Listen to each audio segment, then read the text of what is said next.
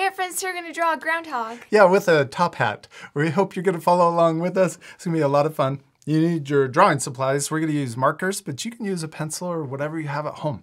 We're in the classroom. You also need some? Paper and something to color with. Yeah, you ready to start? Yeah. Because we're using markers to draw and color with, we're also using marker paper. This helps the markers last longer. Okay, first let's draw our groundhog's nose in the middle of our paper, but towards the top. So I'm going to draw a little U shape like this.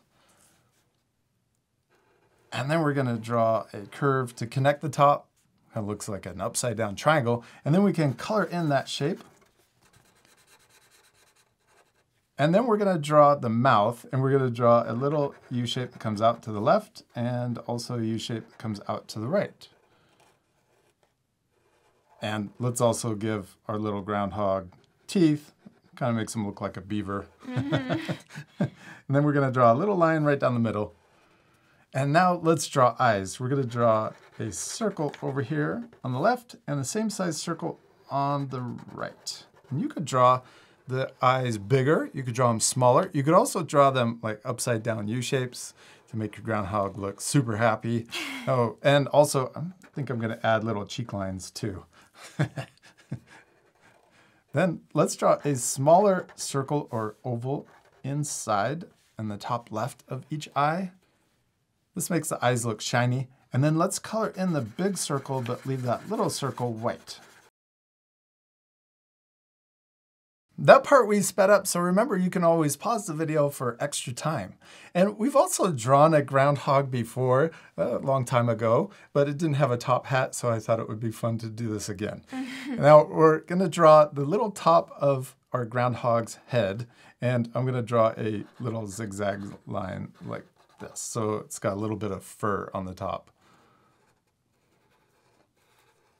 Yes, and then we're going to draw a curve that comes out like this, and then we're going to come down, and I'm going to stop here, and then I'm going to do the same thing on the other side. Draw curving around, and then down.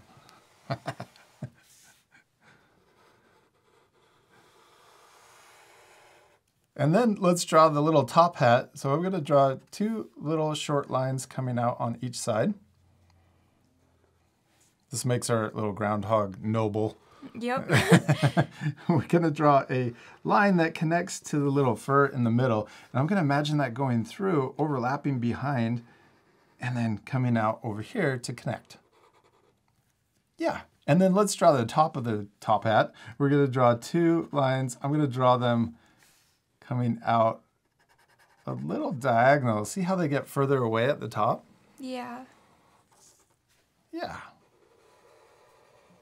And then I'm going to turn my paper sideways. Sometimes that makes it easier to draw a line, but connect the top two lines. And then we're going to draw a line right here for a little decoration on the hat. But our groundhog is missing the ears. So let's draw an upside down U shape, or it almost looks like a circle, part of a circle. And then I'm going to draw that same size ear over here for the other side. And then let's draw that same shape, but smaller inside each ear. Next, let's draw our little groundhog's hands sticking out over the dirt. So I'm going to draw a little U here and a little U over here on this side.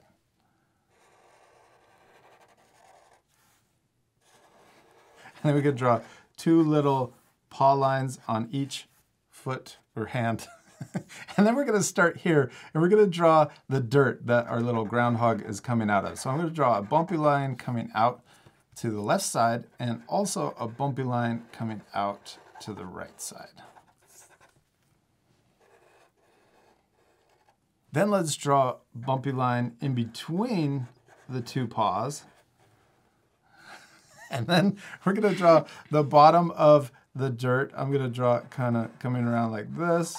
And some of the little bumps I'm drawing big, and some of them are small. I'm trying to mix it up to make it look more natural. Let's also add small little rocks in the dirt. I'm going to draw Do two over here, one that's a little smaller than the other. We can add some rocks here. And you can really put these anywhere. You don't have to put them exactly where I drew them. Then let's also draw the ground coming out to the left. And so our little groundhog's coming out of a hill. And I'm going to draw that same little curve on the other side. If your groundhog has a top hat, you have to also draw a bow tie. A bow tie, yes. Let's draw an X right below our groundhog's teeth. I drew it kind of squished too. And then we're going to draw a line connecting the left side and also connecting the right side. And then let's color in that bow tie. Hadley, we did it. We finished drawing our groundhog. It looks perfect, except we're not completely done. We still need to color him. Yes, my favorite part. Let's pick out the colors and we'll come right back. We're using our Art for Kids Hub alcohol-based markers. If you have the same set, you can use the exact same colors as us.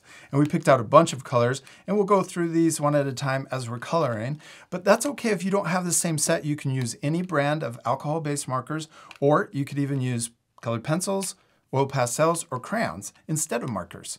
The first color we're going to use is 103. This is for groundhog, and this is a brown color. Let's color in solid the entire groundhog and even the ears. Okay. That part we sped up, so remember to pause the video again if you need more time.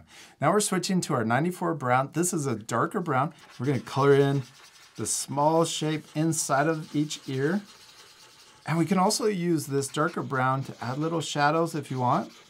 I'm going to add a shadow close to the body or the head on the ear. And then also you could use this to add a shadow at the very bottom of the paws and also the part of the body that goes into the ground. And I'm going to do it around this paw.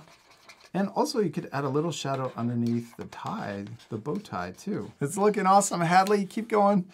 Now let's switch to our black marker and we'll color in the top hat. Then to finish the hat, let's switch to our 33 yellow to color in the little band going around the bottom of the hat. Next we're using 100, this is a lighter brown, to color in the dirt. Then also I'm using WG1 for the little rocks inside of the dirt. And lastly, I'm using 46 green to color in the bottom or the grass underneath the dirt. Then we also have a white Prismacolor colored pencil that we can use to make the highlights in the eyes a little bit bigger. I even accidentally colored brown inside this highlight, so the white can go back over it and make it white again. And then also on the tooth.